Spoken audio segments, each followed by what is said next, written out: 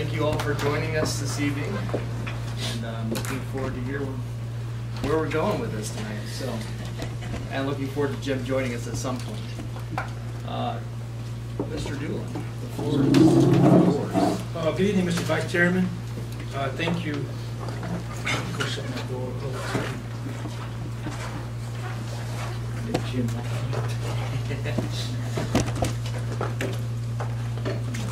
The first thing I'd like to do this evening is talk a little bit about the after-action report that the administrators and I put together based off of the latest incident we had with the city about no electricity. We all learned something. You can't educate students in the dark. First and foremost, though, my hat's off to Casey and Bo, Eric and Trevor, and Mrs. Hunt, because Doc Lynch was out of the area, Drew was out of the area, and they jumped in and took charge and they made things happen. So we learned that you cannot prepare a hot lunch for students without electricity. As you know, that was the Domino's Pizza Day for the high school, so they didn't get Domino's Pizza that day. And as always, you know, students are our number one priority. We learned that our administrative team and staff are able to react to the administrator, students, staff faced with an unexpected power outage and provide a safe environment for our students. We also learned that I can better communicate with the mayor,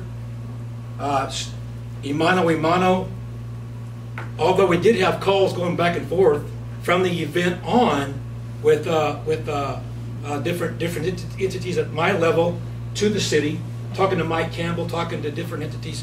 Trevor, our custodian's brother, that's Mike, right? That's his brother. So he called his brother and said, "Mike Campbell, what's going on?" As soon as electric went out, and you remember your Friday updates, I gave you exactly what I did for the audience. I waited a few minutes. I thought it was just a blurb, you know. Then ended up going to the high school because Drew called me and said, "Hey, we can't teach in the dark." I said, "All right, I'm headed to the high school." All phones were out, all computers were out, all things ran by electric were out. So I go to the high school and I was met by Bo and Casey. I got Eric by me and I got Trevor by me, and we immediately started planning. We immediately decided I have to send a message out to all the high school students. Unbeknownst to me, that my phone switched to Wi-Fi at the high school, and well, if their electric's down, Mr. Hennessy, what happens to the Wi-Fi? It's down as well. So knowing that, I called Jenny down here, sits back there, IC update person, and she got on her phone and came off of Wi-Fi and went ahead and sent the message out to the high school students. Once I had Eric call May. He was talking to May all left and right, figuring out buses. Once we got the message out that school was going to be done at noon, buses will be there, go home, come pick them up. We rolled with that. I went to the middle school. She kept them outside, then brought them in to get them lunch, took them back outside, brought them in to clean get whatever they needed for the end of the day, and we got them on the buses and went home. But prior to getting them on the buses, the electric came back on. All the time, I'm talking to Dave and I'm talking to Danielle on the phone about what's going on at their individual schools. Dave said, we're not going to shut down because we can't send little kids home to dark houses by themselves.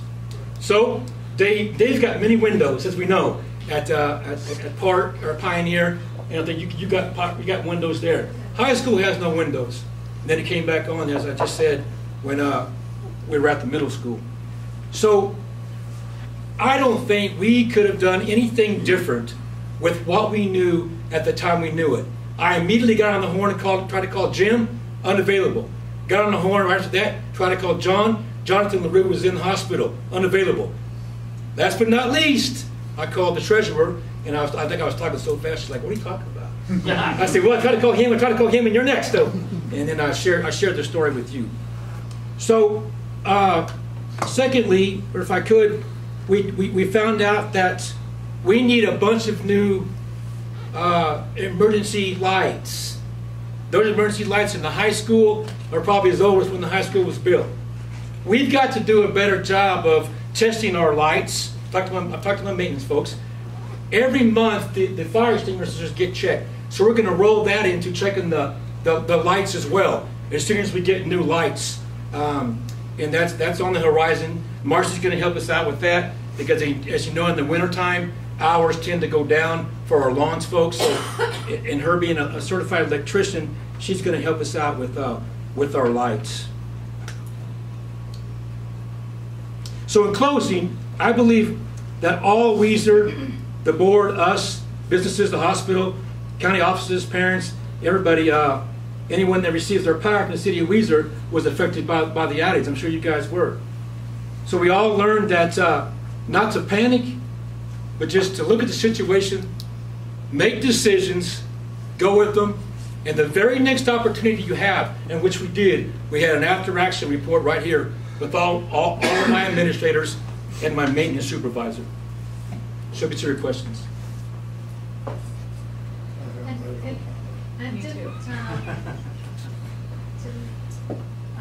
The outage wasn't supposed to not come on until like 2:30. Great point. Right? They were telling us between 2 and 4 hours. Yeah. Yes, ma'am. So it was an understandable closure, I guess. Yes, ma'am. But not expected to come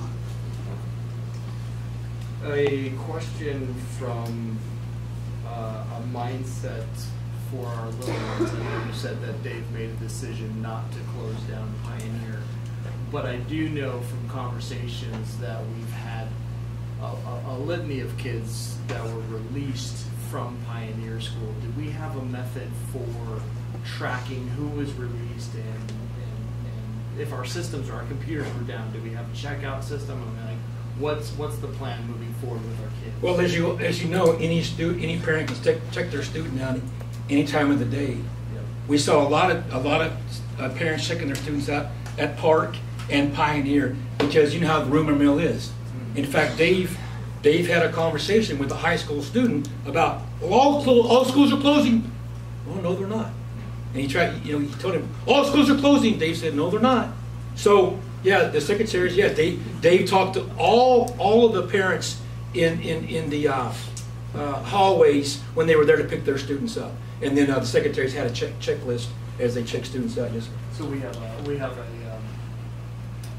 a list of students that's not electronic, that shows them here's our parents for each particular student. Yes, who's allowed to check them out, and we can go through it. They all have, yes, sir. They all have backups. If their secretaries all have people backups. And we use those backups to check our students out. 100%. Secretaries. There was they had class lists, and then if we checked out anybody to a sibling, they had the parent on the phone receiving an okay to do that. Okay. Yep. And then, how do we notify, so since our systems were down and our phone systems were down, Yeah, how they and get our on the computers, hold on. Don't interrupt my question. How, distracted me. Sorry. How did we notify our teachers in the incidents that, the power went out? What are we doing with our teachers from this moment forward? Were they aware of what's next on the agenda? How do we go forward from here? Yep. And if they weren't, what are we doing future tests to prepare for another situation if that were to happen again? Heaven forbid it does, but just in case. What I did is got a hold of Mr. Doolin, basically told him, I said, we have windows. We're fine. I said, we are fine. And we were about, I don't know, half hour, 40 minutes from lunch. Checked with the cafeteria. They said all of our food is hot. It's in the hot box. I know the power's off now, but that'll keep the food warm enough for our kids. So what I did is I called Mr. Doolin. I said, we're going to have lunch, but we're going to eat lunch outside between the 2nd grade and 3rd grade wing in the courtyard area there. I went around to every classroom and talked to the teachers individually, so I told them what was going on. I said, we're going to just go with exactly what our schedule is. And we did that. We released by grade level, just like we always do. We ate out there in the courtyard. And we had everything really was humming along pretty smoothly. I had to step out for a second and get water so I didn't start coughing. But the only time we even started to experience a little bit of confusion was when the high school and the middle school released and Pioneer School and Park School stayed in, because I think there was just an assumption out there that all of the schools closed. And when the parents were coming up, I told them, I said, we're staying in. I said, we're going to stay in, guys. We'll be here until the regular time. We're going to run buses at the regular time. Actually had a handful of parents say, oh, you guys are going to stay open? I said, yes, we have windows. We can keep teaching. We can keep doing whatever we need to be doing. I had some parents say, oh, great. They turned around and walked away. They didn't check their kids out.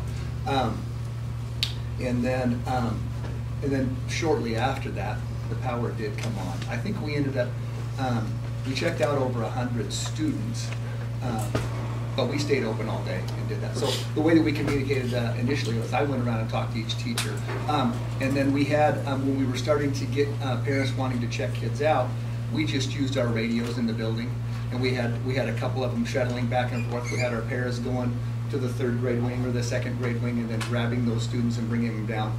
And Stacy did a nice job.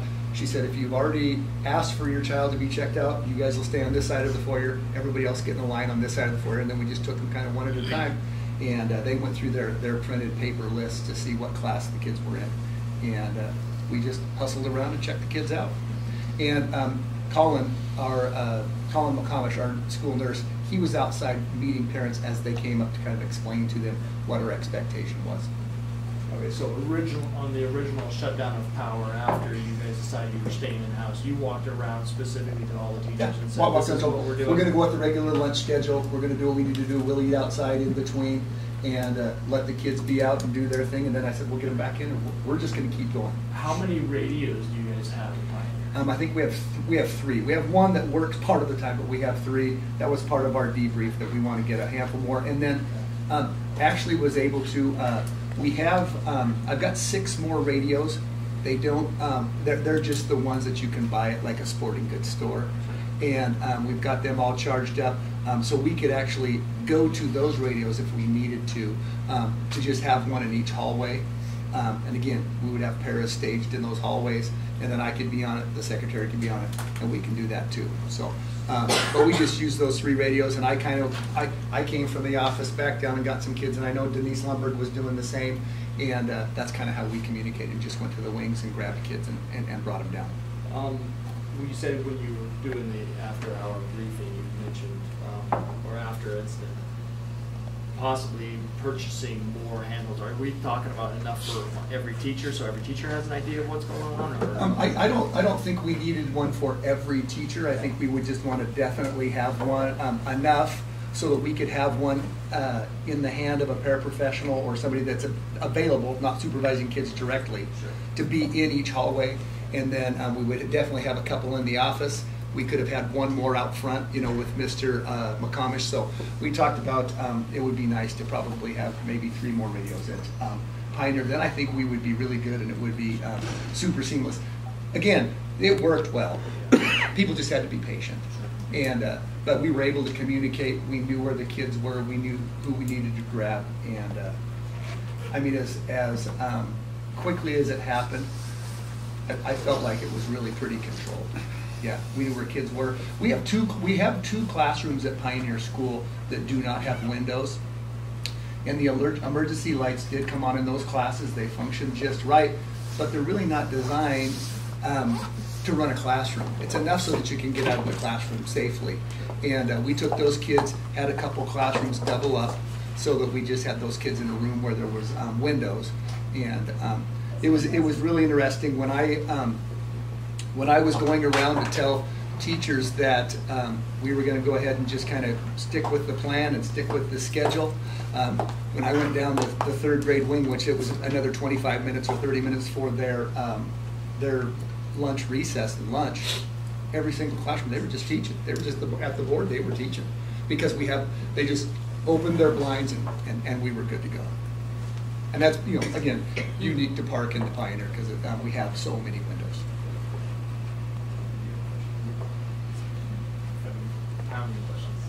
Yeah. Our radios that we do have, are they able to communicate from school to school?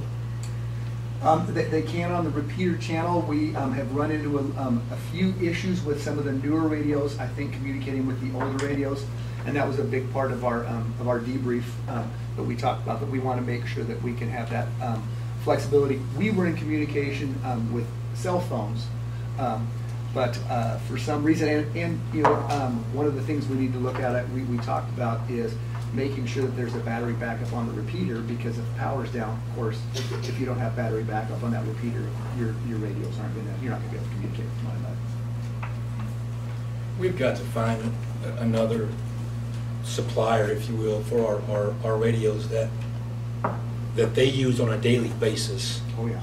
That I use once a year or twice a year when I talk to them, the parade, things of that nature. This could have been an event, but freaks drop all the time.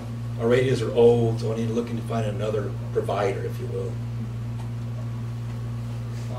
Outside of the radio communication, we said that when the power goes down, the Wi-Fi goes down as well.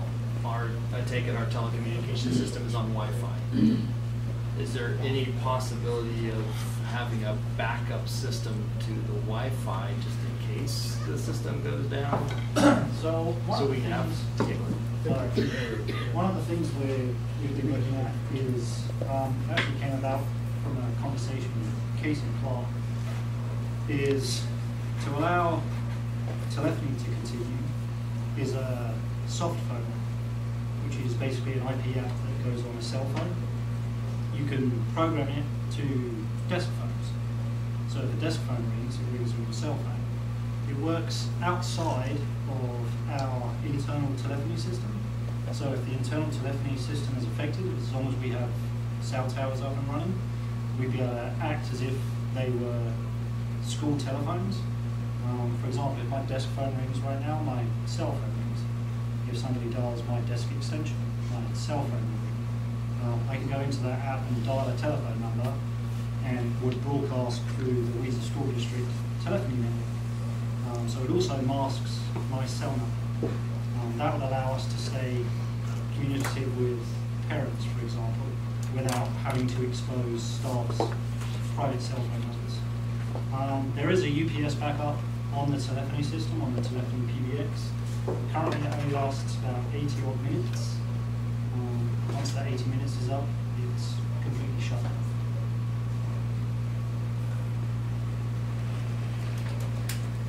So, you talked about the cell tower going down. Now, Marcy couldn't use her cell phone at all when the outage went out, so that was an issue too. With her phone and probably some others as well. I haven't heard of any, but that's a problem as well.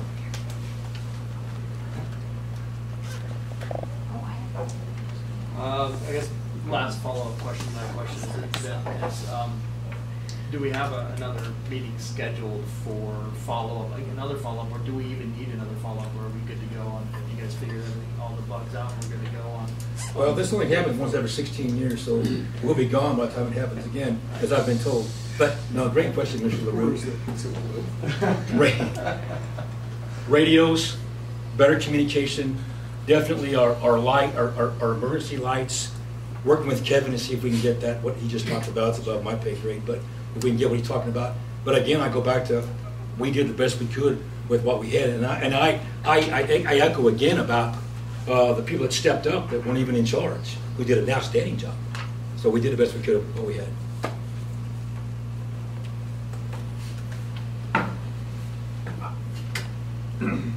Sorry for being late. Hey, good morning, afternoon. Right, but I don't want to, if you've answered this question, just tell me, we don't need to go into more details. Do we have analog phones in our schools? Not anymore, Okay. right? Because they're old. But it's possible. It is, so we can keep talking about that because yes. Anyway, I But just see, wondered that. great question, but Yeah. when you go to fully net, the cloud, you know. Yeah, I'm good, that was. Okay, yes, sir. All right, Okay, we finished with this topic? good. Okay, so as we continue to talk about standards, essential, targeted, homeschool, private school, charter school, voucher system. We have decided that we've got to be, and I ask for your help too, because it's going to affect you if it affects us. I would ask for your help. We've got to be the biggest advocates for the Weiser School District of public education in our area. So what we've done, I put together 6 bullets based off their guidance of why would you want your kid or kids enrolled in the Weiser School District. Now you can hack these up. You can give me your own. You can circle what you like, don't like. But in about a week's time frame, I'm going to take these bullets, and if you have any feedback, I'm going to roll these bullets into a business card for every one of my admin, their name on the front with their job title, and on the back will be these bullets. Because what we've got to do, we've got to establish a 2 to 3 minute, I call it elevator speech. If you're walking down the street and you find somebody that their kid doesn't go to our school district, and you start up a conversation, and they ask you, Jeff Church, why would I send my daughter to your school district? Oh, well, hey, I'm Jeff Church, I'm a lead teacher. This is why. Or this is why. So you guys can look at that if you like, take it with you. But I'd like to revisit that. If you could, let me know in about a week, because I'd like to get those. Those business card ordered for our administrators. Questions on this, ladies and gentlemen?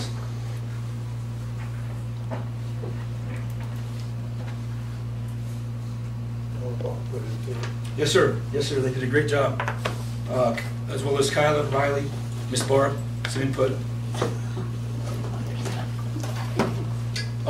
Food, yeah, all the directors gave me some input.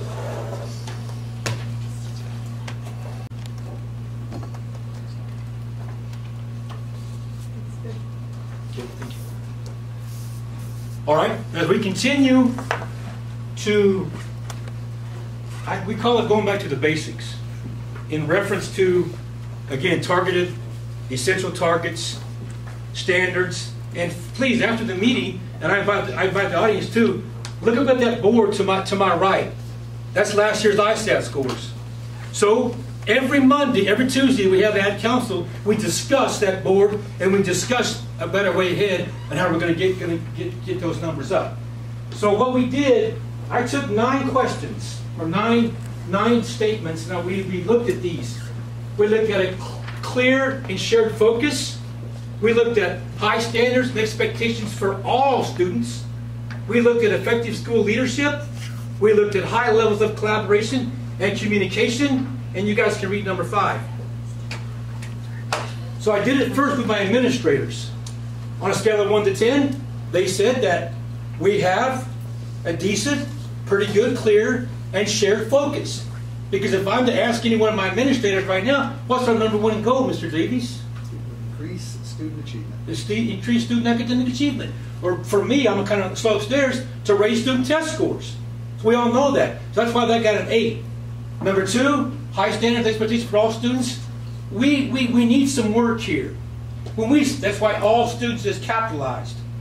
We've got to think more and do a better job reaching all students in the Weiser School District. Effective school leadership, I would hope they'd give themselves a 9 or a 10 because they're the administrators in the buildings. But 9, we'll live with the 9. We'll live with the 9. But the director said it's an 8. So that's pretty good, one point apiece. Effective school leadership, an 8 and a 9. High levels of collaboration and communication. This is exactly what I thought I'd be a little lower. And I'll tell you why. It's not that our staff doesn't talk. It's not that our administrators don't talk to our staff. It's trying to find the time to make that happen. Ladies and gentlemen, Mr. Bush, we talked about this a little bit. We have no time for PLCs, professional learning communities. We get what we get on those Fridays, and that's all we got. So I'm putting together a plan, and I'll visit with you about that on how we can get some more time reserved for like-minded academics at all levels to talk together once a week, at least an hour. Because data says that if you spend an hour talking about PLCs and talking about data, there's your result right here. It should raise these scores right here. So, number 5, curriculum instruction, assessment aligned with standards. Again, not bad, but we need to do better. And it all starts out with PLCs. It all starts out with finding that dedicated time to allot for staff to be able to talk about standards, to be able to talk about summative, formative, and things of that nature to get our test scores up and continue with our #1 goal. So 6 through 9, frequent monitoring and learning and teaching. We do pretty good there. Admin says half. We could do a lot better, they say.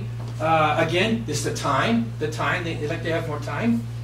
Focused professional development. The directors say 8, admin say 5. I would say this is probably an 8. I would push this up a little bit because of the focused PD we've done thus far. Last Friday, you saw my Friday update.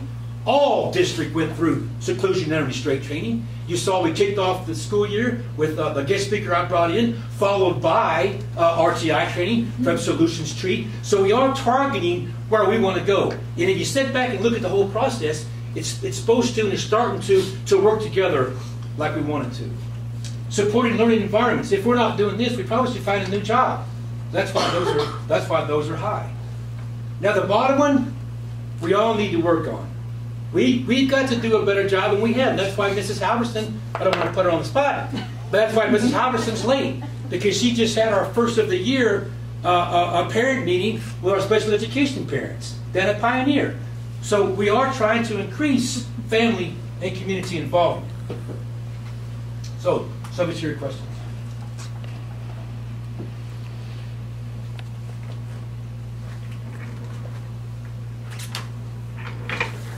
Are these numbers like the average of what they all submitted, or did they all come together? And We all did it in here, and it was by raise a hand and just okay. just to try to set a foundation to Yeah. where we need to go from. Yes, ma'am. Great question. The administrators, anything to add on that? Okay. How do we make more time for them? Well, like I said, I'll put together. I'm going to put together a team, and we're going to come see you. But like Data said, it's got to be an hour. It should be an hour a week. So you've heard of a late start. You've heard of an early release. You've heard of something along those lines. That means that kids come to school later during the day, or they get out earlier on a day. Not saying it's got to be like that, but we've got to do something. If we want to put our money where our mouth is, so to speak, and do what we know has been done and has been successful, and we're on our way. We're on our way. We've got to take that next step, and that's the next step. Okay, another good point, if I could. We are off and running. You see on my Friday updates, we're off and running on our book. Let me have that word. The energy bus for my direct administrators, and out learning the wolves with my front office staff and my directors. What does it talk about? It talks about leadership. It talks about fun suckers. It talks about people that are doom. I mean, it's a great, and if you've never been part of a book study before, it does more than just, you just read the book and talk about it. It really brings out people's talk, the way they talk. It brings out, you know, some feelings and stuff. So it's a great opportunity, and we're off and running on both of those books. I hate ending on this, but you guys also saw what I sent you on the Friday update about the track. It's getting colder. They need 55 degrees or 50 degrees and higher to put the stuff down. And here's what the contractor tells me: evacuation and grading took longer than anticipated. Additional excavation was required to repair soft spots. Excuse me, and he says he believes that there were two days of rain delay. And I know there was. So we just, like Mr. Clark said, we want to do it right. We'd all agree on that. So I think on Wednesday they're going to start laying down asphalt. Wednesday, Thursday, and Friday, but they still can't lay down the, as Mrs. Thatcher would say, the squishy stuff until it gets hot, warmer. That's official. That's the official word. So question, follow up on that track then. What if we're not getting it till next April, which at that date would be halfway through the track season? What is our plans for, number one, the track athletes? What are we going to do with them to begin the season? And number two, the 2 or 3 track meets that we typically have at the high school? Yeah, that's a great question, Fleuru. Once the asphalt gets down, they can practice on the track. And let's hope that Dr. Croft will be nice enough to let us use his track again. So we'll be using the track. To practice. With our shoes, not our spikes on asphalt.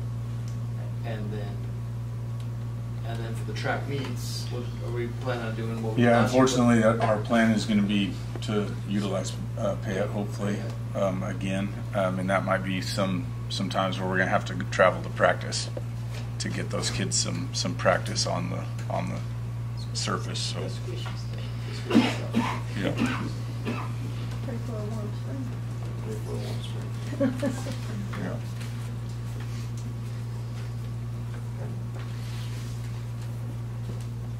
Not unexpected.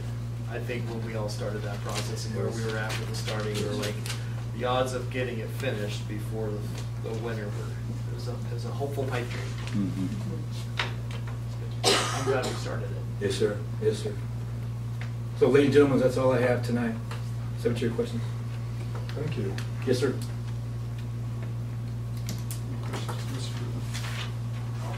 Any more questions? Any more?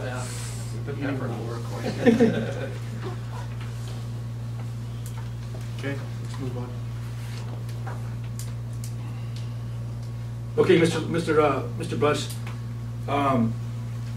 Mrs. Hunt's here. I think you saw what she provided you.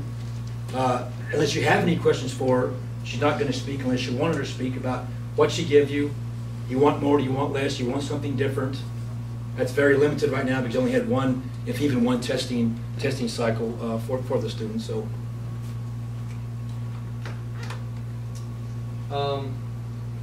We're talking about the assessment completions, right? Yes, sir. What? The data, yes, sir.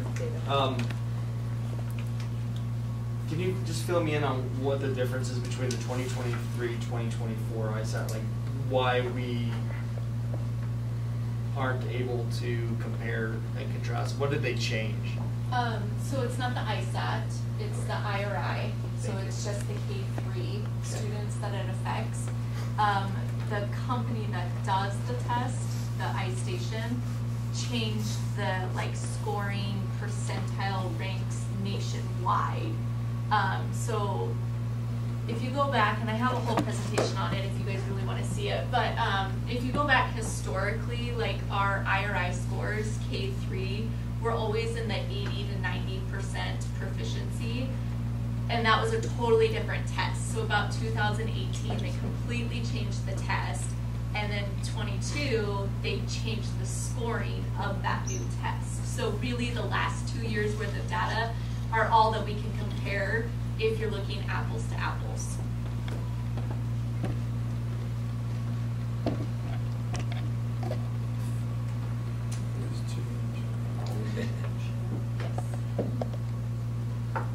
Well, we do have iStation for one more year. Then they're going to go out. Well, they're actually looking right now for a new platform, but iStation will be with us for this year. I think probably the biggest thing with the scoring that they changed was an 8th grader that scores 344 points is at the same reading level as a 1st grader who scores 344 points. Before that, it was different by grade level. Now it's comparable K-8.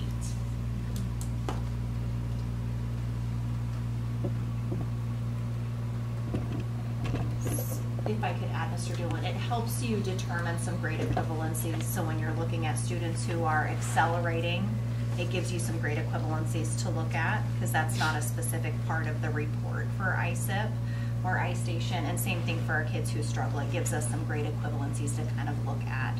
So we can start figuring out as teachers in our classrooms, where might I need to adjust my instruction to mirror some of those grade equivalencies for kids.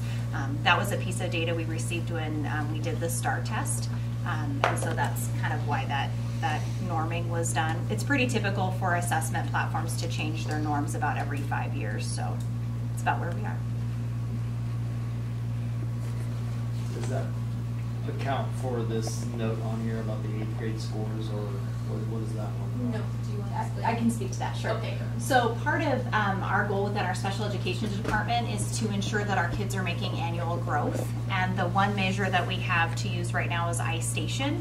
And so we have access with Pioneer Park in the middle school. So our high school students that were monitoring their progress are included in the middle school group.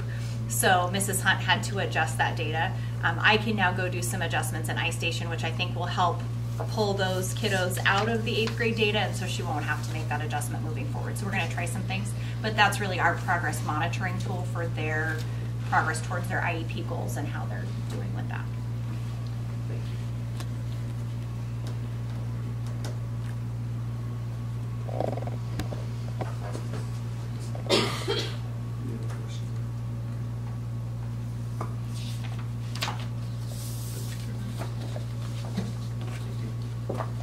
Mr. Dickerson, anything you want to add? More than your written report?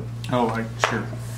So I just wanted to add a highlight right now that it's kind of a high point for us, I guess, but we have 391 students that have 98% attendance or better. 141 of those students have perfect attendance, haven't missed a single class period. That's pretty neat. And then we only have 7 students, and these are not exact numbers, it's just a ballpark, but we have around 7 students that have 70% attendance, and right now that's been 5 absences or more. So that's kind of a highlight for us, is that we got a lot of kids coming to school on a daily basis. Pretty neat that 141 students have not missed a single period, right? So that's pretty neat. Now, in that 391, you do have students that have missed periods, but it hasn't added up to 7 periods, which would be considered a day. So we have students that have missed those periods, and they're managing our system, right, of how you get around our rule to not miss those days, which is kind of tricky, but we appreciate that. And so with that, we have a lot of good things going on at the high school. I wanted to bring some guests to help share some good things that are happening. And so I actually invited our band drum majors to come and speak with you tonight, if that's okay.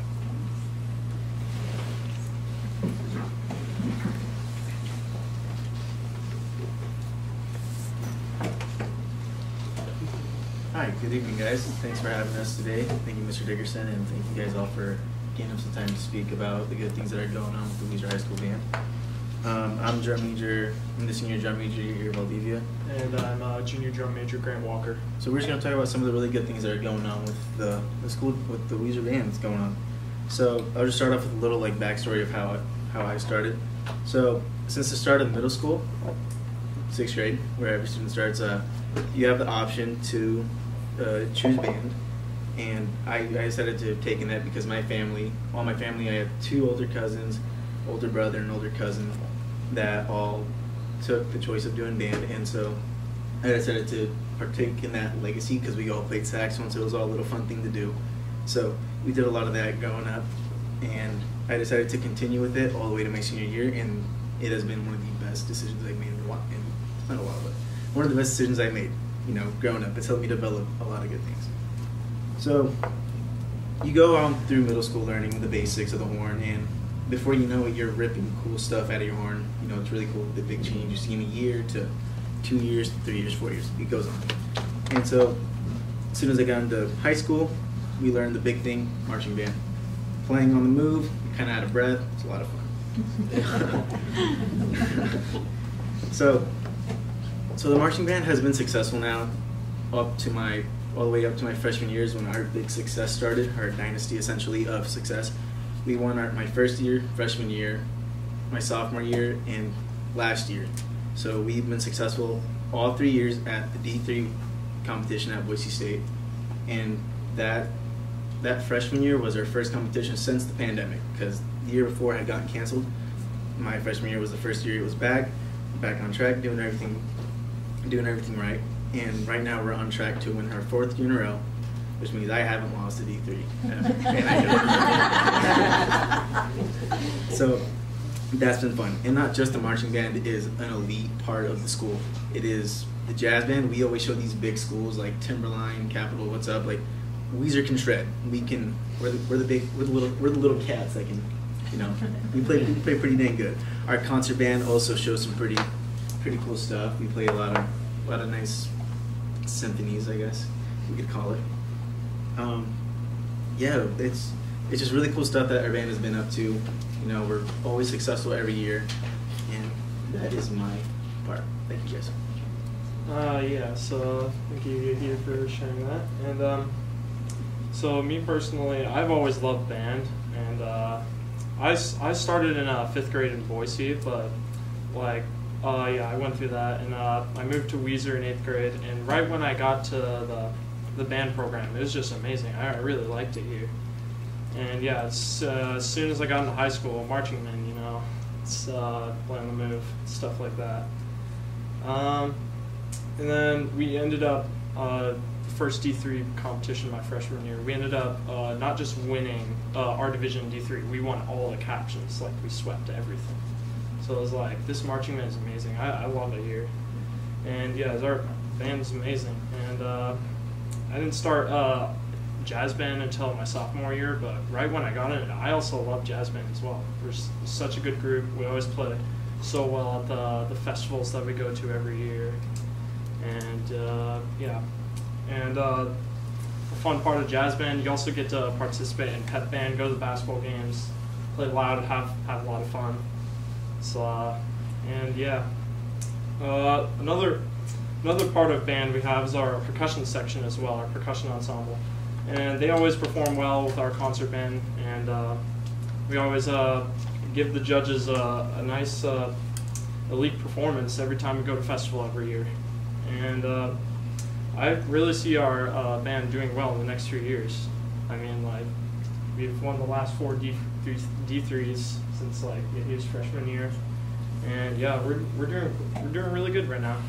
And yeah, that's about it. That's about all I have right now. Any questions? Can you tell them when your next competitions are so they can come? Yeah, aren't they coming up this? Don't yeah, you have quite a few on Saturdays? We've had a competition every Saturday of this month, and the last Saturday of this month is going to be our final one. That's so this is this is the one that mattered a lot. We're on that blue turf, you know, hoping to dominate everything once again. But our competition this week is going to be Saturday at Valley View at 11, I believe is when we perform. No, we perform at 2.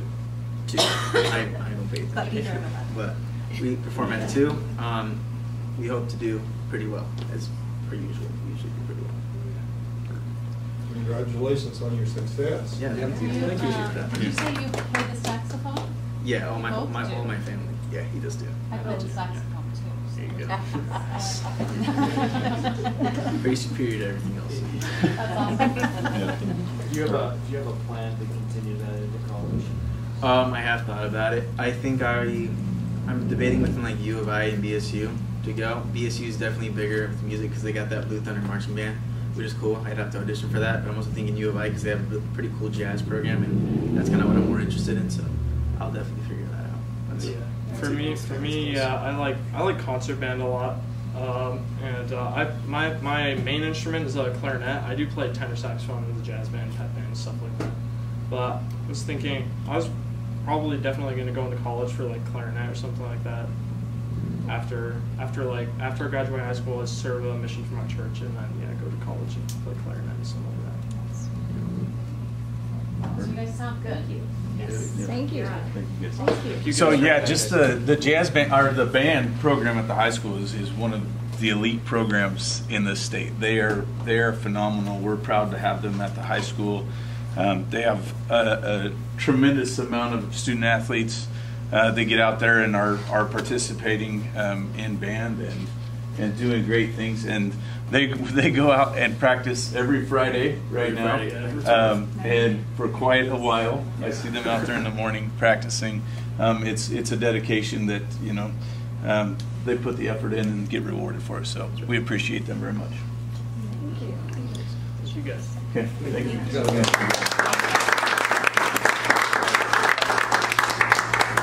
Are there any questions for me of the high school? Questions? Thank you for bringing those students in. We love to hear from our students. Absolutely. Love to be able to highlight them and show them off to our community because they're great kids. So I do have a question. So Do we ever send all of the other athletes, because these guys play at every basketball game, every football game, do we ever send any of the other athletes to watch them in the competition? So we actually have, well, it's kind of funny, they're a lot of the same kids. Right. So, but we don't send buses usually to go watch them, but we have a large following that go and support them, that go on their own individually. But yeah, if somebody wanted to get a bus together and go support them, And I think that'd be we've awesome, seen 'cause that they happen in support other them. schools. That's kind of cool. Yeah. The worst part about it is that it's all packed into the same days all week long, and so it makes it tough. It makes it tough when we send pep buses to other events because most of our kids are competing somewhere. So. Right. I just wondered, some schools do that. Okay, thank you. Mrs. Clark, anything additional from your written report? Well, one thing I will add is that the band concert is at 7 p.m. on October 29th. So that includes the middle school and the high school, and that is at the high school. The choir concert did a great job if you were there. It was a Halloween theme, and they did an amazing job, and so I'm looking forward to seeing the band. We did a lockdown drill today, and included an evacuation piece to that, and then the buses came and loaded and did their regular evacuating from the bus as part of it. So the lockdown, students and teachers take it seriously. They were out of sight, lights were out, and they were out of sight, and they took it very seriously. And then we sounded the alarm in the passing period, at the end of the passing period, so that students get in the practice of going to the nearest classroom. It's near the end of the classroom, so most of them were in their classrooms. That way we can kind of work out any details that weren't there. And then the message to them after the drill was that they went to their class if they weren't already in there, and that in an real emergency they would have to be evacuated and released, and so that we were going to just practice that, so it wouldn't be mass. Okay, you can leave now. And so we did the sixth grade, we did the 7th grade, and then we did the 8th grade. But no real issues and little minor things, and they were taken care of, so the system was good. And then perfect attendance, we recognized our perfect attendance today. We did a drawing. We had 75 students with perfect attendance, and we did a drawing, and each homeroom had one student that was drawn out of their homeroom to receive a personal pan pizza from Idaho Pizza. Mr. Bush, if I could. Please. Thank you. I was there. Cody was there. And if I was an active shooter in the 6th grade wing, I would have left the 6th grade wing because I didn't hear nothing. I tried to break some doors down. Nobody came to the door. So I would have left 6th grade wing if I was able to get in the school. Number 2, it's a great opportunity whenever we can do interactivity training. Now, this is the first time I've ever seen this before, where a lockdown turns into an evacuation drill that meets May's annual requirement. But what it does, it lays the foundation for our drill coming up in the spring. Remember last year we talked about it, going through the full kit and caboodle, when parents can pick their kids up somewhere, some location, to emulate a real lockdown thing. So this is the first step in trying to see how that might play out. So they did a great job. The bus folks did a great job too. Mr. Church. Good evening, everyone. Just a brief addition to the board report for Indian Head. We have a planned trip that we're planning to go down to TVCC on November 6th to the CTE open house, the Career Technical Ed program down there, and hopefully show our students what they have to offer in terms of low-tech programs. So that was in addition to our. Outstanding. Any other questions for me? Slightly disappointed that your graduate didn't want to have a graduation. Yeah, we were too. We were kind of looking forward to cake, and he wasn't. He wasn't into it. So hopefully we'll have one more at the end of this session. We got one that's really close. So Outstanding. Dr. Lynch? I'm happy to answer any questions based upon the board report that you have in front of you. I think that your idea that you posted in there is a good idea. Even if others think it's cheesy, I think it's great. And I know Jim is just jealous right now because that was not your response. So, That's but really, all cutting aside, how did you come up with that idea? It's just I'm a huge foodie, and I just wanted to do something a little outside of the box and something engaging. So it could be a complete dud. Just ask me this in May, and we'll see what that looks like. Sounds good. I like it. I do. Teach everyone how to cut the cheese. Are you going to teach everyone? Mr. David, anything additional? Yeah, just a couple of quick comments, guys. Of course, you guys know parent-teacher conferences this week. That is a huge thing at Pioneer School. We'll see 95 to 100% of our parents right in there. So this is a huge, again, community event to get our parents into the school and have an opportunity to visit with the teachers.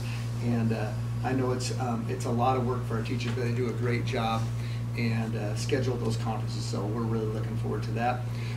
Wanted to point out on my newsletter, there was a new little section at the bottom. It's called "Did You Know?" I think it's "Did You Know?" or something like that is what I call it. But great idea from our from the staff. We were visiting at one of our meetings, at one of our leadership meetings, and just little snippets of stuff that happens at Pioneer School all the time that so many people don't know about. And what I've done is I've asked them to send me those little snippets so I can include them in my parent newsletters, but then I can also include them in the board reports. And just so you guys know, one of them was one of the second grade classrooms, or actually, excuse me, the second grade classes got together and for Grandparents' Day put together a bunch of neat cards and got some little boxes of candy from Patrick down at Weiser Classic Candy and went around to the care centers in town and distributed a bunch of stuff just to say thank you to some of our senior citizens in Weiser, which is a great effort. And we got some good feedback. Had one gentleman that made a point to drive to Pioneer and just said it just made my day. What a neat thing. And then the other one that I put in this month is if you guys haven't been in Pioneer, some of you have, in the little kind of breezeway between the second and third grade wing, there's a bunch of big windows there, and the second grade teachers have been putting together a giant American flag where kids all build little pieces of the flag, and it's part of our Constitution Day celebration. And it's really, really neat. So those are just a couple this year, or excuse me, this month to get us started up, but hopefully there'll be a lot of fun little information that comes your way. Just talk about all the great things outside of all of the academic stuff that we're doing on a daily basis at Pioneer. Would like you guys just to maybe put on your calendar that Tuesday, November 12th, is our Thanksgiving lunch. Last year, Rachel, what did we feed? About 900? Yep. Something like that. Honestly, fed about 900 people that day. So we might as well have 5 more. Okay. So if you guys want to come down and join us, that's another great community event. We have some guest servers come in and help us out in the cafeteria, but that's a big day for us. We will also invite all of our retired teachers to that luncheon that day. So it's a big event and a lot of fun. So if you guys can make it, I'd love to have you there. Mrs. Clark brought up the bus evacuation. May and I worked on this. It's been probably a few weeks ago now, 3 weeks, something like that. The 17th of September. So early in September, almost a month now. But we did a bus evacuation drill, and we had all of our students at Pioneer School, kindergarten through third, come out, visit with the bus drivers, get on the buses and talk about how to safely get off the bus in an emergency. And even though a lot of our kids don't ride the bus, there's a great probability they might get on a bus for a field trip or for something like that. So appreciated that, working with May, and got that taken care of. So definitely was an important one for us. And then my last thing is, when working with my staff last spring, we wanted to talk about bringing back a little bit of homework, bringing back our nightly reading for 20 minutes, 10 to 15 minutes of math homework. And what we want to do is we want to recognize our kids and our families for working so hard to get that done. And the teachers have been keeping track. I don't have the numbers because I was just starting to collect the data today, but we're going to recognize our kids each quarter. This quarter, students who turn in 80% of their math and reading homework. Then we're going to ratchet it up to 85% for the second quarter, 90% for the third quarter, and 95% for the fourth quarter. And but we're going to do something for those kids and just say, hey, you know, great job. You're investing in your own education. We know you're getting support from home, and we want to recognize those kids for their positive efforts. So I'll keep you guys posted on that each quarter. Awesome. Thanks. What time is that Thanksgiving lunch? It will start about 11 and go to about 3. No, I don't know. It's a huge chunk of our day, but I believe the first meal will be served, and it'll be kindergarten, and it'll start at 10:50. Okay? So. As a big PBS nerd, I love the Did You Know series that you and then I had a chance to catch some of your third graders walking around town last Wasn't that week neat? with the history of the town. Mm-hmm. I love that the elementary school does that. And that's a very traditional field trip. It's been happening for a long, long time. And they tweaked it this year and actually had some guest speakers along the way that actually were able to give more history of Weiser. It was that's a huge effort. And again, a lot of parents joined the classes and walked around. So really, really neat field trip for those kids. By the time I got done with that day, my hand was red from all the high fives those kids gave. There you go. Third graders, they know how to give high fives. Yes, they do. So, it was good to see them. Yeah, that Those was were some fun. good field trips, it looks like, that they. Yeah, a lot of great field trips. You guys saw that in the report. So Yeah. a lot of fun. Thank you. Mrs. Howard, anything additional other than your report? Yeah, the only thing that I would add to was just coming from the first official SPED PAC meeting, PAC being Parent Advisory Council. I stole that from our migrant federal programs because that's what good educators do. We steal from other people. But, you know, I was really excited. We ended up having 11 parents show up this evening, and given the time being kind of a 4:45 start for our first meeting, it's not maybe the most parent-friendly time because it didn't necessarily allow everybody to get off work, but parents just kept coming in. So we had 11 total. Great conversation about what can we talk about at parent-teacher conferences. It doesn't have to just be about a report card, but we can talk about with our students with disabilities, you know, how are they socializing with their peers? Are they interacting in cooperative learning opportunities? Because sometimes for some of our kids, that's the primary focus of their time in the classroom. And so I think parents just wanted to know it's okay, that they can ask those questions. And of course we have more to talk about, but they generated a list of topics that they are interested in learning more about. And we decided that we would meet quarterly.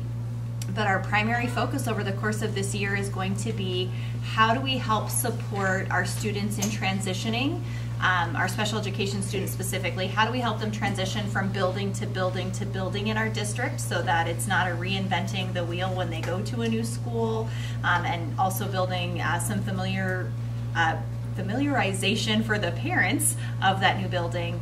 And then how do we grow from school year to school year, even though they stay within a building, because kids change a lot over the summer, or they might change a lot from one annual IEP to the next. So I'm excited about the work that's in front of us, and I think it was a fantastic parent group, and very thankful for them showing up. So it's a good event. Thank you. Mr. Chairman, I've asked my directors to take 2 minutes and share something with you all. In total? No, sir. Share something with you that's going on in their world. Mrs. Thatcher, I know you love to speak. So. Yes, you point out every time. Okay, so every Thursday we do Dominoes and smoothies at either the high school or the middle school. We have new menu items, mostly. Well, we've been doing it at all the buildings, but mostly at the high school and the middle school to try to increase participation. We did a teriyaki chicken and rice bowl, and Wendy and Elma are fantastic because they add a little extra, but they added some veggies with it, and she said that she had done 90 servings and they ran out. I mean, and they always have more than one item, but the kids loved it. Let's see. We've tried a barbecue rib hoagie, some chicken tacos, a chicken fiesta bowl's coming. And then we want to try a baked potato and chili bar. We've been adding more scratch cooked meals to the menu. And then the Thanksgiving lunches are coming. November 12th is the Pioneer and the high school. And then middle school's the 13th, park school's the 14th. And then we wanted to see about maybe getting a barbecue grill for all the barbecues everybody wants to have. And then the only thing that we noticed, like with the power outage, was if it's going to be extended, maybe see about getting a generator for at least one of the freezers so that we could move product if we had to. So. All right. Questions? Thanks, Rachel. Nate? Well, these guys took care of part of mine, so I still need to schedule with Park School and high school to get all the rest of the students to go through an emergency evacuation. We're still on the same schedule for the new buses coming in. Hopefully, the activity bus will be here in November. The second one will be March, April, and then the third one will be in November of 2025.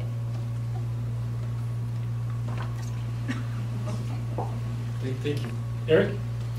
The group of guys, and it's all guys, that I have working for me, one of the things that we started out the school year is I kind of challenged them to come up with better ideas of their daily routine, cleaning, what would make it easier for them, and they've came up with some stuff that we have shared with the other custodians, and to make it easier, guys are all team working together. It's been great. Trying to keep our buildings as clean as possible, maintaining stuff we run into. We're trying to make it better and just keep it the same if it does have to be replaced. Other than that, working with the admin's been great. Mr. Doolan's got them trained well. No, it's been great working with these guys, each school. And yeah. Is that a bottom-up training or a top-down training? Yeah, but a little bit of both. Thanks, Eric. Marcy?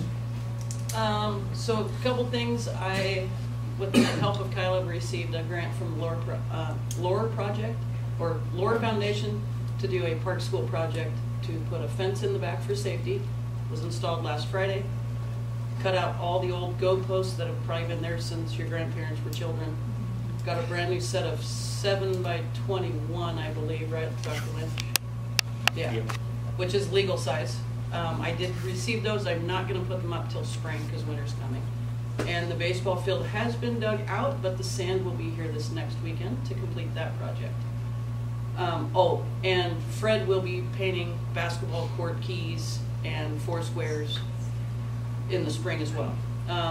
The other project that me and my group have been doing is inside of my building over here. If you guys don't know, there's a 16 by 12 building that's been there for, May said, over 25 years, full of drama club clothing. I do not have a heated building, and so I didn't have any warm place to do work in the winter. So I asked last fall, actually it was a year ago, if I could clean that building out, do something with it so I don't have to continue to take it home on my kitchen table, and I was granted that. What they did was they purchased a 40-foot Connex box, which is down at the high school, and I just built a closet inside of there and put all the drama club clothing in there, and then turned this into a heated workshop for me and my team. So That was probably quite a move. it was about 5 trailer loads full of clothing. I've been in there. I started building the closets on the 27th of September, and it took me Friday, Saturday, Monday, Tuesday to complete that, because I had to dismantle it to build it down there. And so, yeah, with the help of my girls, which none of us are carpenters, we've learned a lot. But we did finally it's working out great. We've got a great little area in there now for us to work and warm up and take care of what needs taken care of. That's really good. How much was your grant for? 10,000. 10,000. If I could, it's just another example of our people thinking outside the box. They see something needs to be done. They look at the resources they have, and they get it done. And I invite you to go up and look at the Connex box and the racks that she built. And I'm telling you, the clothes look a lot better in the Connex box than they looked in that room, all crunched up together. And Mrs. Price, about 600 pieces, I think, give or take. Oh, yeah. So, yeah. All right.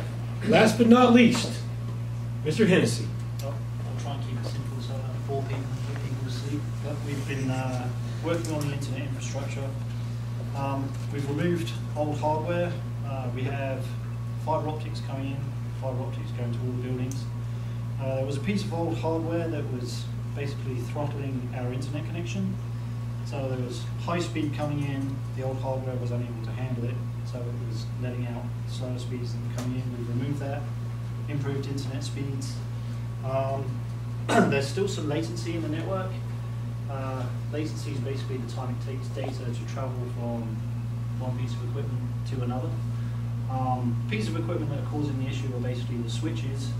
If you think of a switch like an airport terminal, everything gets funneled into the terminal and it gets sent off to different places.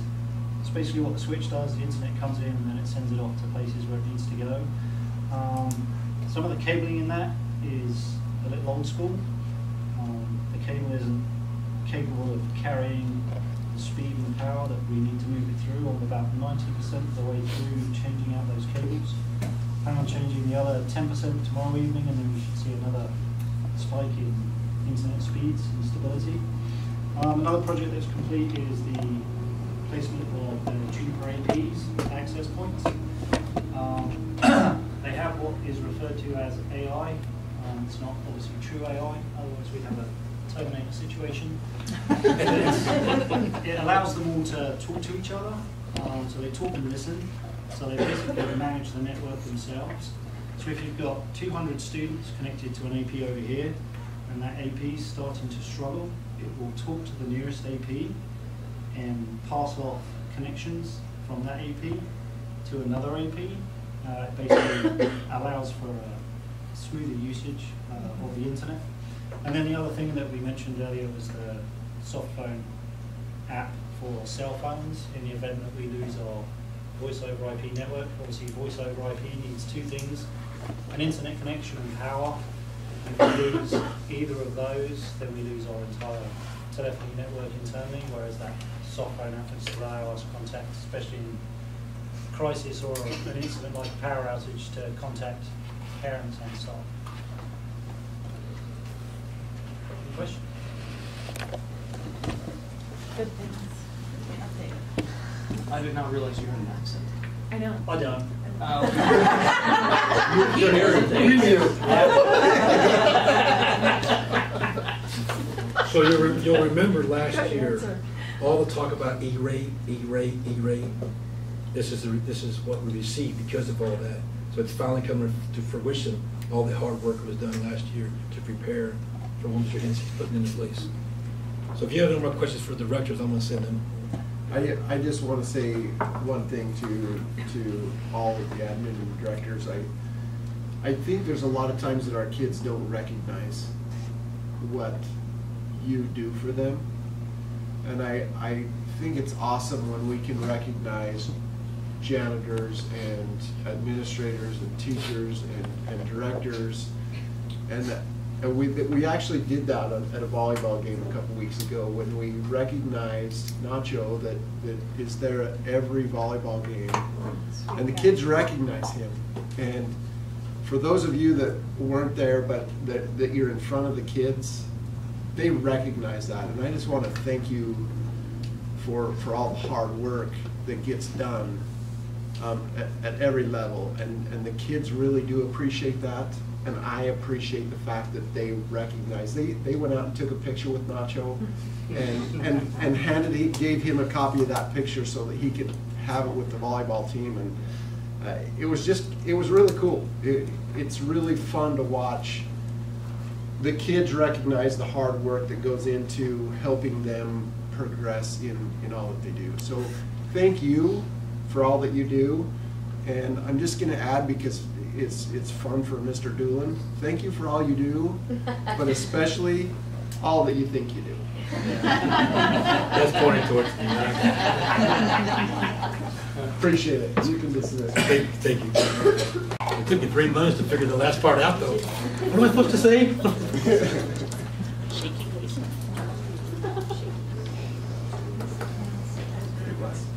I really do appreciate it. Did you get a chance to see what Nacho did after he got his thing? He went to go walk off, and instead he found like John Lundberg on the side, and he went over and showed him his picture. Oh yeah? He was so happy he did that. I was like, that is so sweet. It's awesome. Good for our girls. Yeah, fantastic. Yeah. And I know it's coach-led, but those girls totally participated in that and enjoyed it with them. So. All right.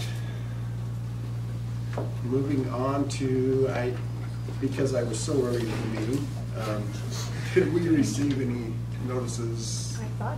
I thought someone put something up there, but I don't know if it's on the agenda, so I don't know. Nothing that I have. Wasn't it your wife? Oh, she went home.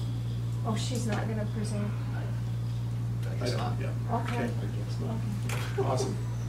WEA, it's your turn. Okay. Sorry, I've been back here coughing up a storm. I'm like, with Mr. Davies, 3 weeks going. We got this.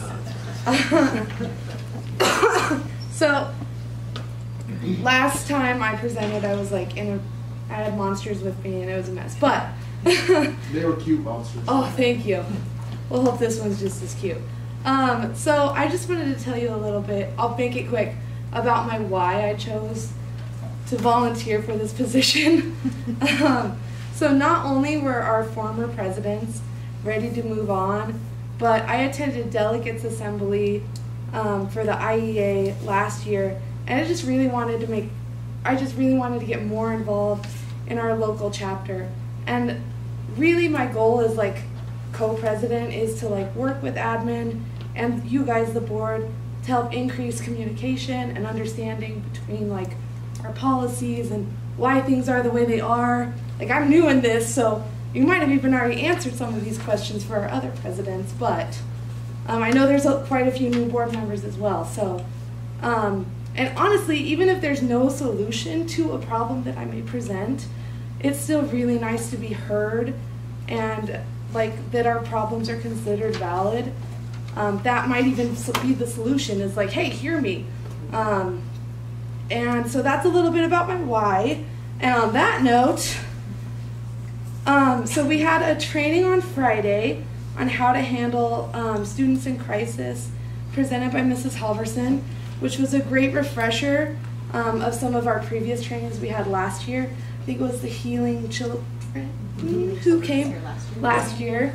And that kind of just piggybacked off of what they had presented last year, which was great. Now we're hoping that many of our teachers are really eager to move forward to have some like open and honest discussions about how to implement some of those strategies that we've been talking about for the last couple of years, and how, and with the available resources that we have at each school, because we see students' behavior escalating and de-escalating, and it's really important as a classroom teacher and as a school with our paras to know if this, then this type of situations.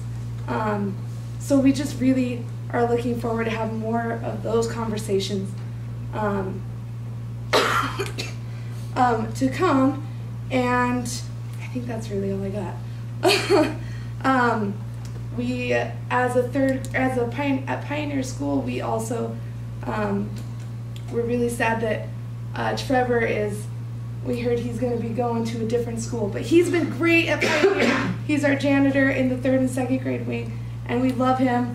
Like, I just, in passing, mentioned, hey, since the power outage, my clock's been 2 hours off, and I can't get the thing to work. I think it's broken. And, like, not even 5 minutes later, he had a new clock for me. So, just really appreciate, like you were saying, the support staff, and because it's not just what the teachers say or whatever, or what admins say. It really takes all of us to do what we do. So, thank you. That's it. Thank you for coming in. Oh, do you guys have any questions? Sorry. No, thank you. Okay. Thank you. Thank you, guys.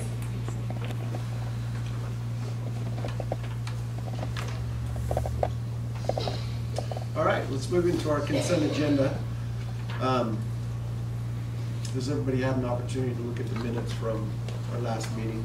Any questions, anything that needs to be updated? Okay, and I don't know of any changes to this agenda. Yes, There sir. is one? Yes, sir, if I could. Golf, G will strike for tonight. Okay.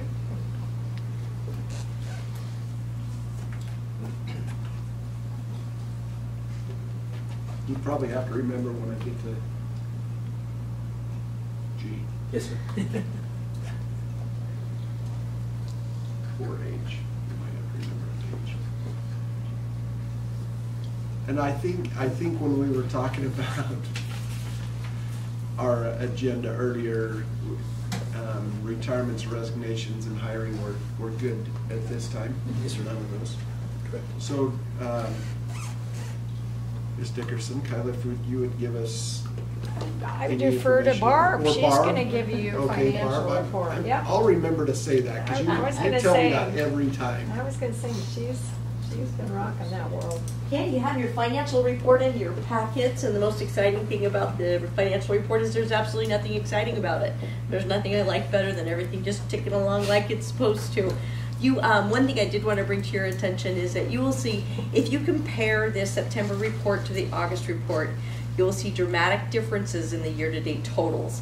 We talked about this a little bit last year, that I wanted to, our fiscal year end is June 30th. Our teacher contracts and our para payment schedules go through August 31st. So the July and August payrolls are actually the last payrolls of the prior fiscal year. So in June, for the audit, we run accounting entries in order to put those into the proper fiscal year. And historically, we have waited until the next audit cycle to reverse those accrued amounts. Because salaries have increased so much and benefits have increased so much between year to year, we really don't have a true picture of what our monthly expenditures are as a year-to-date total when we don't take out last year's information. So we should spend on the salary line items 8% each month. So September's total for year-to-date is 8%. So you'll see that. So if you looked at last month, you would have seen that they were at 16%. We add another month and now you're back to 8%. That's why. We've reversed those accrued entries, and now we're presenting a cash basis accounting presentation that is based on actuals for this fiscal year. So that's the biggest change that you'll see. You'll see down at the bottom that our checking accounts are in balance. We have some benefit changes that occur in the month of September, and that always causes a little bit of a mismatch between what we pay our vendor and what is actually coming through the bank because of electronic payments. And so that will all clear up next month. So the little bit of outage that you see right there will be cleared up next month. So, but I have no surprises for you at this time, which is the best report I can give you. We are in the process right now of submitting, tomorrow the September 30th snapshot in time is due to the state. This is the first leg of the stool that identifies what will be 90% of our funding for the year. We have 2 trigger points in the fall. September 30th is that snapshot of who is teaching our children. So this is where we've talked about, what is their education, how many years of experience do they have, where do they fall on the career ladder, because that's the amount of funds that are generated from them. And then that first Friday in November will be that third leg of the stool of how many students we are teaching on an average daily attendance basis. And so those 2 pieces represent 90% of the funding that we receive from the state. So that first piece is due tomorrow, and then the next piece will be due November 15th. So, and Melanie, I think you had a question for me. I was just curious on the books and periodicals. And why that we only is- have budgeted the 3,200. Okay, and we talked about this a little bit in June when we did the audit, and we had it scheduled to purchase the new curriculum in June, and so we carried over a larger fund balance in July because I was able to get a $50,000 grant if I waited until July 1 to pay that bill. So it didn't seem like it made any sense to me to pay it on June 30th and lose $50,000, and so I waited until July to have that bill paid, so we received that $50,000 grant. So when we amend the budget, after we see what this first 90% funding mechanism does for us, we'll revise the budget and we'll clean that up at that point in time, because our fund balance actually carried over larger than we anticipated because it was the amount of what we were going to spend on that Eureka math. No, thank you for reminding me, because it is a big red thing that jumps off the page and everybody is like, $170,000 over budget, what are you talking about? So, any other questions for me? Thank you. You always cut me short. I can speak for days, you know? I'm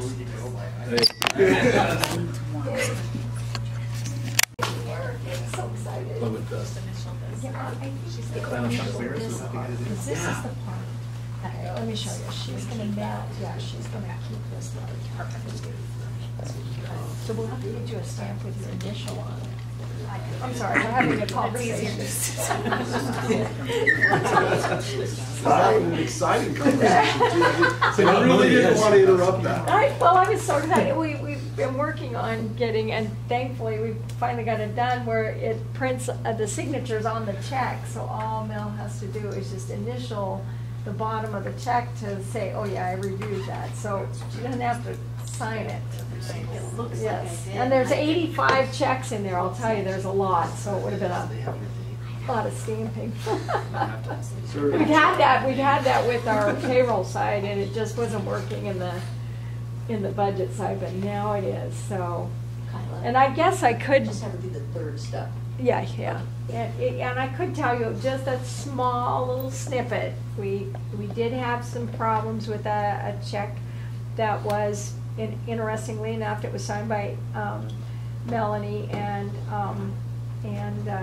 Riley, and it was sent to a company in Las Vegas. Well, somebody hijacked that check, wrote it with their name and an amount, and came through, and we caught it that it was fraud, but it did get cashed in the bank, so we were liable for that. We've turned it into the fraud department, but it did freeze our account. So the school, the budget side got frozen, and so we're navigating that. And it's going to work out. And it's just it just is. Those things are very upsetting. I don't know if you've ever had that personally, but that's what's happened in our world for right now. So we're working on it. Okay. So. We obviously have to approve and pay the bills. Was there anything new about the bills that we need to know about? Okay. Having gotten to the end of our consent agenda. I will add, sorry, I mean, it's not really a question, but it's just an observation more than anything, as I look over these expenses. Quite a few things from the Lower Foundation, and it's pretty cool that we've been able to get quite a few of those grants. They've been amazing. And the other Lower Foundation grant that they received, and maybe Wendy or well, actually it went to all our schools. They got a grant to purchase Spanish books written in Spanish for our kids. So all 3 schools got $800 and some from the Lower Foundation to do that purchasing. So it was a great thing. And Dolores at the middle school was already telling me that she's got kids that are checking out books and loving it. So pretty cool. Yeah. Thankfully, the Lower Foundation is with us. Fantastic. So in order for us to move on to the next part of our agenda, I would entertain a motion. I'll make a motion that we approve the consent agenda. I'll second that. Okay, motion to approve the consent agenda has been made and seconded. All those in favor? Aye. Okay, unanimous. Let us move on to our action items.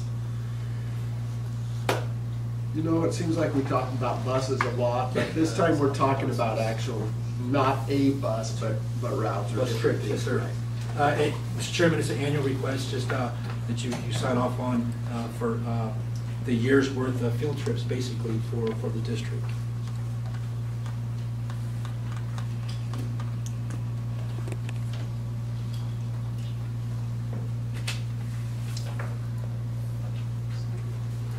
There, it was so, yeah, we can look through that. There wasn't any change. I don't believe there's any additions as of from last year. Just the same as last year. What was the Fellowship of Christian Athletes in this? It shows 0 buses, but then it says Lumberg would drive the bus. Does that need to have a bus? They have a bus. Yeah, they It take a says bus. 0. Yeah. So it should say they need a bus. But it's not, it's Okay. not costing the school district because No. the bus driver is going to be, and it is an organization of the school.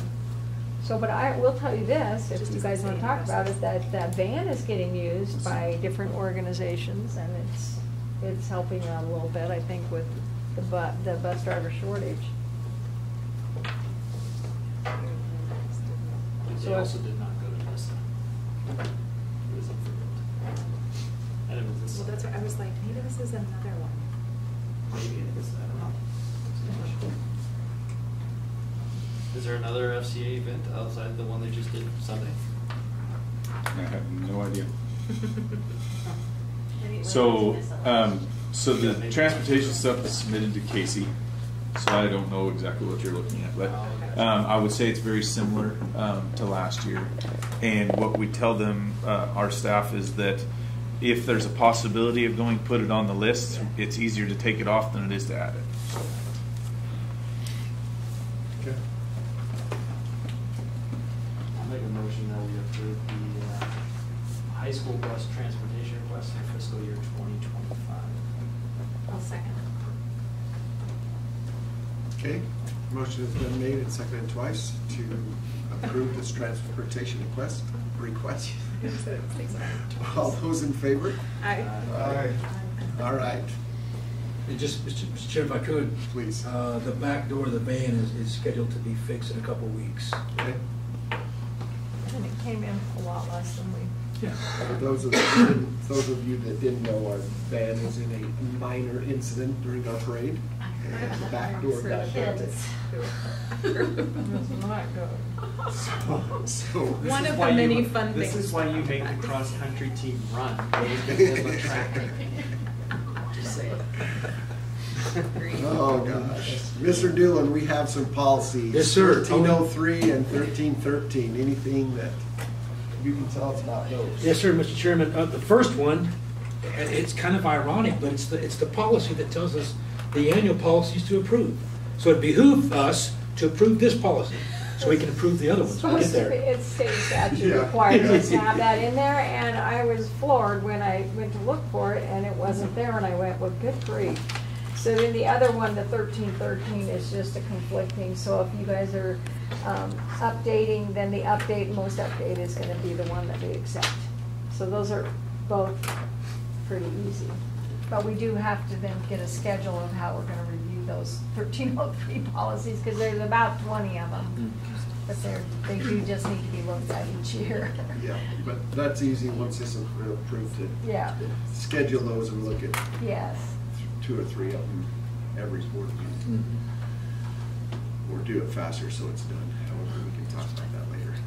Did anybody have any questions or concerns, comments about those 2 policies? Do we need to try to adopt them again tonight, or is this, Yeah. this is gonna be a first, a second reading? You should. a This reading is and going to be adopt? just an adoption. It's just Okay. gonna be the power move, I guess. Anybody have any issues with that? Okay. I would move that we adopt policy 1303 and policy 1313 into our policy manuals. I'll second that. Okay, Motion to adopt these two policies, 1303 and 1313 has been made and seconded. All those in favor? Aye. Aye. Okay. We're going to count it as everyone, even though you were late. Late to the party. Always Okay. late to the party. We have another policy, 1385. Mr. Dillon, will you tell us about that a little Yes, bit? sir, Mr. Chairman, thank you. This is just some verbiage change in reference to the superintendent serves as. We want to change that to the superintendent appoints the Weiser School District's Title IX coordinator and the deputy coordinator who oversees the implementation of this policy. So having, just treating a layer in case it comes to me that I don't have any, already some self-biases or biases built up, just setting the stage. So it's already a policy that we have Yes, sir. in place, and we're just changing Just some verbiage. for a few verbal items. Any questions? Concerns that Mr. Dillon thinks he doesn't have time?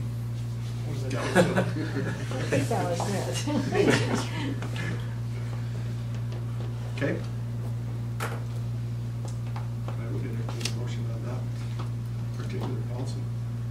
I move that we update policy 3085 as stated. I'll second. Okay. Motion to adopt 3085 as written for us has been made and seconded. All those in favor? Aye. Aye. Awesome. Okay, it was unanimous, Kyla. Thank you. All right. Fiscal year 25 Edgar manual. Yes, sir. No, you know you don't. I didn't print that. It's pretty big, but it's the Education Department General Administrative Regulations. It talks about procurement. Talks about bookkeeping items. It talks about grants, monies, things of that nature. It's just an annual. It's an annual, just like the other one, right, Ms. Collins? Just annual approval. It's a federal requirement that we have this, and it's a requirement that we have to have it approved every year. We didn't make any changes to it, but it's to say that you understand that we have it and that it's approved for this year. And we should probably do it maybe in August in years to come, because we've already been going along and we've been using the Edgar manual for what we do, but we kind of mirror it. Am I getting that right? Oh, yes. So where we, well, I guess we're adopting it for fiscal year 25, but I was going to say where we do it annually. Yeah, you have to do it annually. But I mean, is it, so you're saying we should do it in August so that at the beginning of the school yeah, year exactly. versus Exactly. it's a school year thing, Yeah, and not exactly. just a. Okay. Just a follow-up question. This is the exact same as it was written last year, so I don't have to read it verbatim this year? Okay. Well, you may want to, though, sir. You may want to. I started So to. it's- I was like, oh my gosh, this is so long. Light reading, It's yes. very light reading. Yes, yes. And It's good. writing it was It's even, only 46 even pages. more fun. Because I will tell you, I was going to print it. we became kind of the, people called us for our copies so that they could just take out the Weiser School District and put their school district's name in. Oh, yeah. Why reinvent the wheel? I know. I agree. I wish I had went out there. It's good. It's good. And actually, it makes you think. When you read it, you go, oh yeah, that's not allowable. And we need to do things, yeah. And when they do a federal audit, they come in and they look at your manual to make sure you're following it. So yes. Okay, in order to move on, I would entertain a motion. Move that we approve the Edgar manual for fiscal year 25. I'll second that. Okay, motion has been made and seconded to approve the Edgar manual for FY 25. All those in favor? Aye. It was unanimous, got it. Okay, thank you. All right, another approval needed, the Gifted and Talented Program. This is new. As a 3-year plan, is a new plan for us? Yes, sir, Mr. Chairman, if I could. Prior to COVID, we had a program, a good program, and then COVID came and we kind of went by the wayside, and other things became more important. if you will. And now Angie's gone back and resubmitted it to the state. It's a three-year plan. Go ahead, Ms. Angie. I was just saying, well, I will submit it after this evening once you have an opportunity to approve the plan. That's what I said. Exactly. I was just reiterating what you said.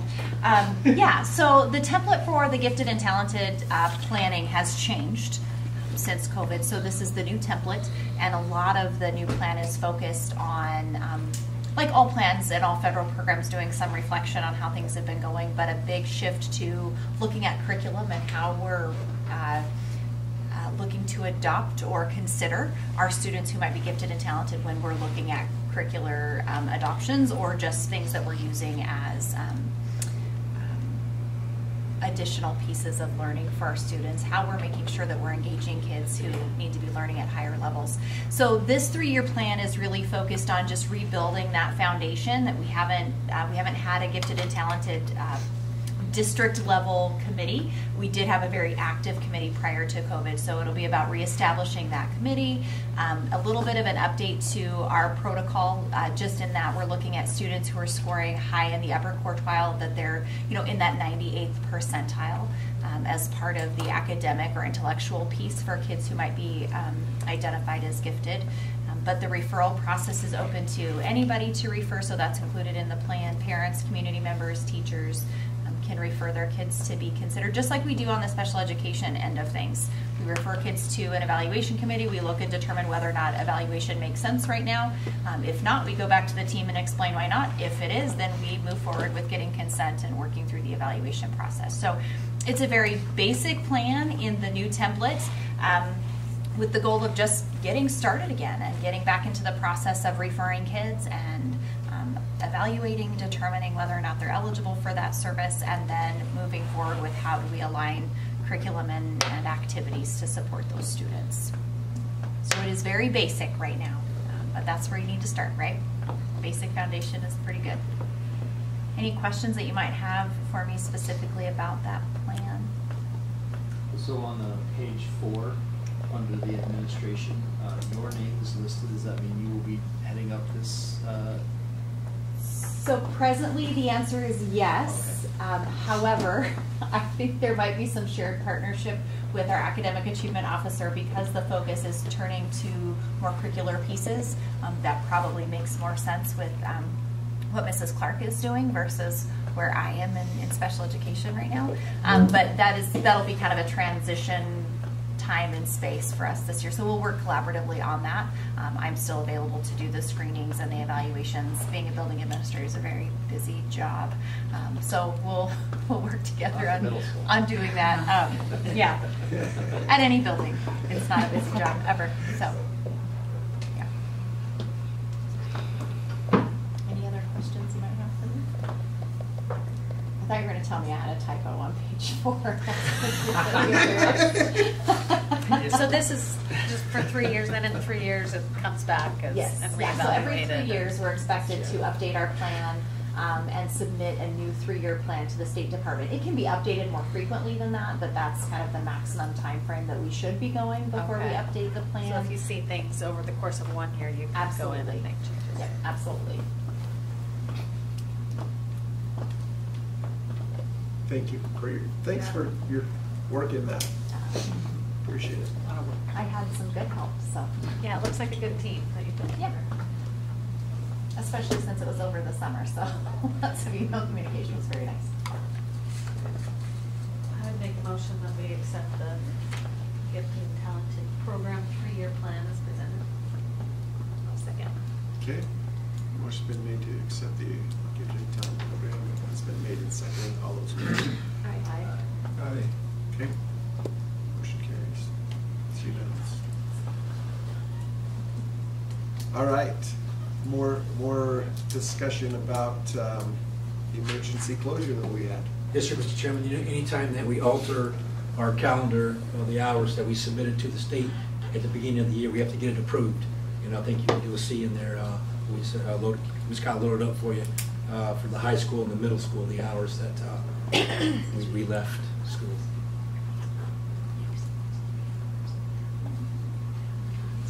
And you just need to sign, you have to approve it and then sign off on it so that we can see that. Where does he sign it? I think it's down at the bottom. Just- It has- Beside mine? No, it's just the minutes. Just the minutes, I guess just the Sign minutes. it. I thought the chair had to sign that. Yeah, the closure minute. We can sign it anytime. Okay. But you do have to motion it. Yeah. I move that we approve the emergency closure on September 19th for the power outage. Did I say that right? I'll second Yes, it. that works. Motion has been made and seconded to approve the emergency closure on the 19th. All those in favor?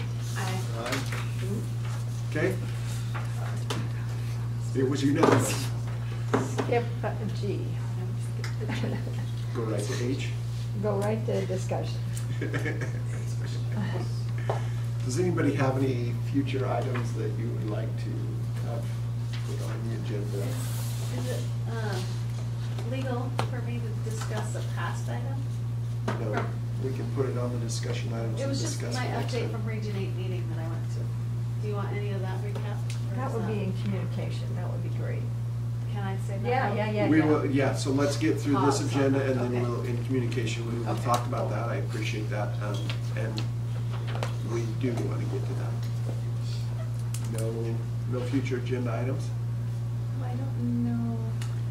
I don't know if it's a future agenda item or To not. make a 90-day. But I just had some teachers. Can I suggest that? Approach me about a change in the staff dress code policy concerns. That's a good future agenda item. Dress code policy. Yeah. For staff, employee okay. For staff. staff.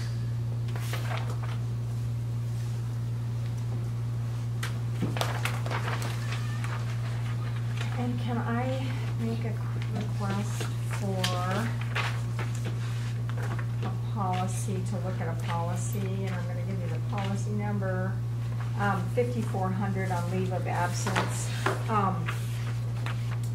I have a suggestion for a change on that policy. I mean, we haven't, I don't know that we've got this quite in there yet, but I would like to amend it before it even goes to you, so there you go, 5400. So. 5400. Leave of absence, right? Okay. Leaves of absence. And it's a policy change that I will probably Okay. present. Things on the next board meeting. Any others that? Well, I know my wife's gonna wanna talk about, possible conversation about curriculum items in the high school. I don't know if that's something that we can put on the agenda item for next time or not, but I know she wants to talk about it just from a community standpoint. So I don't know if it needs to be necessarily an agenda as much as. It does have to be on the agenda for community conversations as per our policy. We can have that there. What was it? Curriculum at the high school. That, we can be more specific, English curriculum at the high school. But it would be all curriculum, that way we can narrow it down to just simple.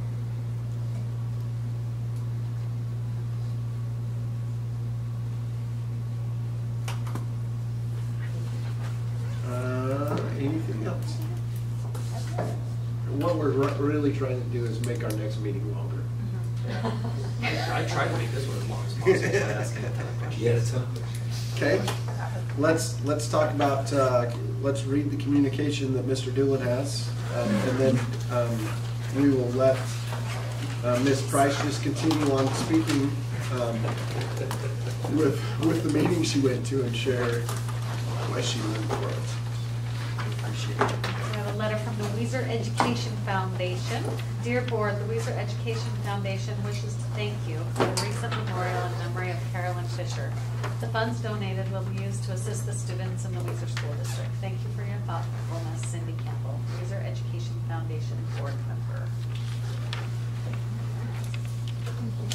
And then, yes, last month I went to the Region 8 meeting. It was good. We had three people from the ISBA were there to present to us. A couple of the things that they talked about are the early bird sessions at our convention are reimbursable, so they recommend going to those. And I had mentioned this to Kyla, they are looking for student entertainment groups. I remember last year the Cleveland Jazz Band played for us, and so maybe we can get our amazing band to participate, I don't know. And then the main conversation topic that they had with all of us was seeking common ground and in community having a shared vision. They gave us all a copy of this book. I haven't read it yet, Mastering Community. Once I read it, I'll let you guys borrow it. Anyway, with Mastering Community, Mastering Community, but seeking common ground, they talked about the importance of shared vision, being united in purpose, communication, respect, and commitment. And then the last thing that they did is they gave us all a copy of the 2025 ISBA resolutions that have been drawn up by different school boards around the state, and whether or not the state ISBA board likes them or not. Supports them. Yeah, supports or not. And so as group, we were all in kind of small groups, and they went around and we were able to discuss which ones were important. So I don't know if any of you have gone over any of those or not, but I know at the ISBA meeting we will vote on that at the business meeting, where we're at with those. So they are on the website for you to look up. Otherwise, I do have copies of all of them. And yeah, that's on any of that. That was kind of our main thing. I appreciate that, and I think we have one more school board meeting before. No, we don't. It's right Oh, we after. don't. Do It's right not. after. That's right. This is our last one. I'm going to talk next about the. Yeah. So we have reservations. I think I forwarded reservations to all of you where we are staying, and I have Mr. Walker is not able to join us. I'm so sorry. But the meeting, first general session starts at noon, and there is lunch that is served at that time. And so if you are planning on going, I would suggest going to all of it. I mean, those that have attended, you get a lot of things but if you get there right at noon, you will have to go right into that. So you might want to get a little earlier, because if you go to a registration desk and pick up your bag, and they will give you a packet with all of the resolutions on it, a lot of information. And then we can check into our hotel probably about 3, which is about a block away, but I think we can park there at that hotel before to go to the meeting. I don't think we need to pay for parking there, but if you do have any expenses like that, just keep your receipt, because the school district will pay for it. And please call me if you have any questions. I've got a room for each of you. And then Mr. Doolin wanted to maybe get together for a Wednesday evening dinner. But I would suggest the scholarship auction is on Thursday evening, is that right? And the scholarship auction last year, Mel and I went, and that was really, really fun. It was kind of a fun thing. It was a fun I didn't buy thing. anything, but I made a donation at the end, because Yeah. I got outbid on everything around. I know, and yeah, I did too. They have a silent auction, and then they have a live auctioneer kind of thing. How do we, if we want to contribute something? Oh, we've got that. We've got that going on. Can I bring something?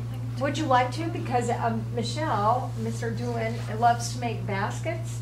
So I've given her a budget, and I had her put some Weiser things in there. But if you want to contribute into that basket, that would be wonderful. We would love it. We want to be one of the large items. My daughter was the recipient of a scholarship for them, and it's very cool. It is. They really celebrate. And I'll tell you what, we are Region 8. It's kind of weird because you think of yourself as Region 3, but we're Region 8, and it's been a dry spell for the Region 8 people. So if your granddaughter or one of your children, so it can go down to your grandkids, can apply for this scholarship. If you've served on a school board, they are able to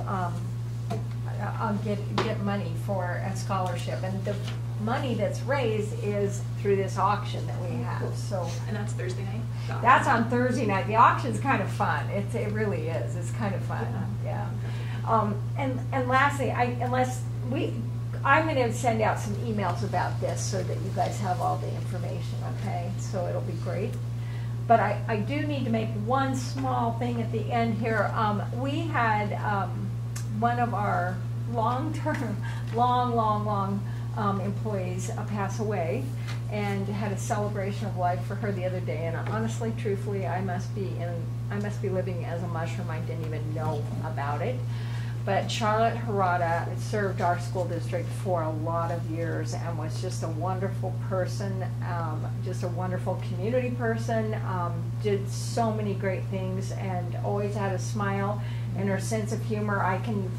There are stories I can tell you all over about Charlotte, and funny.